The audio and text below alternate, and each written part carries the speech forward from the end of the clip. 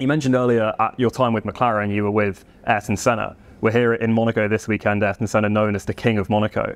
Are there any particular stories or memories that you have with Ayrton that stand out, you reflect on his legacy? Well, first I was extremely lucky to be able to work within that era and to work with him. And he was just an extraordinary individual. I mean, you know, there's a lot of talk about people like Ayrton, like Michael Schumacher, that the perception that people had of them at the time was somebody who was very hard-nosed, tight, and you know, tough. But at the same time, that was what they had to do. That's why they were successful in a race car. So, you know, in a sense, once they pulled their helmet on and dropped the visor down, that was their primary focus. But out of the car, they were just extraordinary people. I mean, they really were extraordinary. I mean, you look at what, and that's why they have such an extraordinary legacy. I mean, the Senna Foundation still continues this day.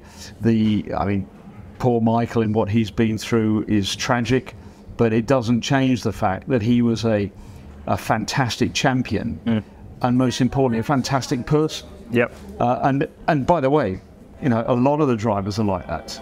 It's just and we are very fortunate that we get the chance to see them and know them on a personal basis. Not everybody gets that chance. No.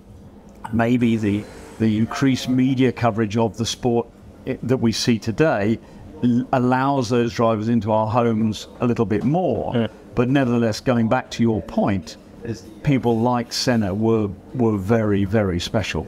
And I feel extremely humble and honoured in a sense to work with them.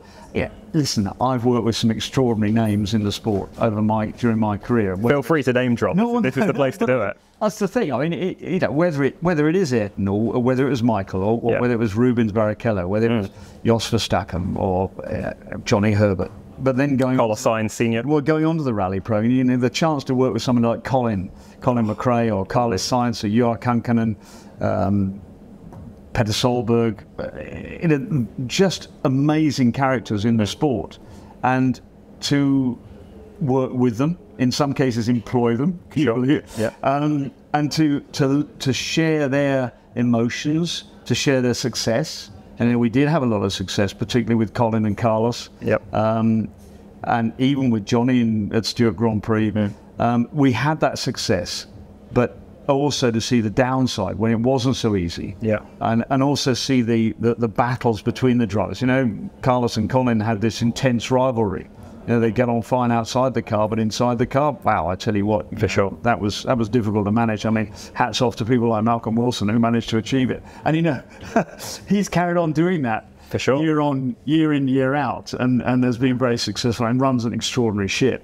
But yeah, I suppose I've been really blessed to have been able to work with people like that, and also to still be doing it. For sure.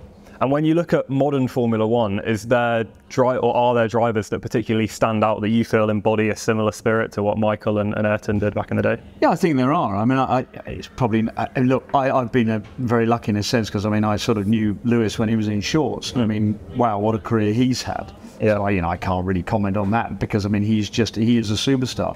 But I think it's really nice to see some of the other drivers who are in the championship who have got personalities that come out, and you've got people like Carlos Sainz who clearly has, you know, there's those intrinsic family values that you could see passed from father to son, and I think that's really nice to see. So, and again, we talk with great emotion and passion and love in a sense for people like Ayrton, but the Ayrtons of yesterday are still in the championship today.